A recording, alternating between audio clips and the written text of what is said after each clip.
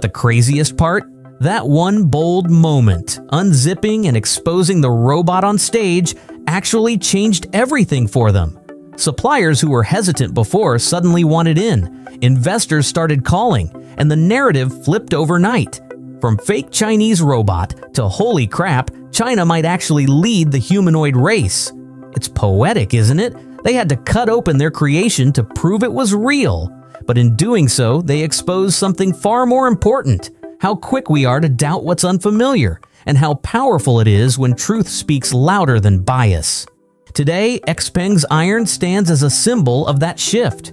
It's not just a machine, it's proof that innovation doesn't care about borders. It's proof that real progress doesn't need marketing spin. It just needs the courage to show what's under the surface. And maybe that's what makes this story so human after all. Xpeng Iron didn't just fool the internet, it reminded us that sometimes the future looks unbelievable until someone dares to open it up and show us it's real.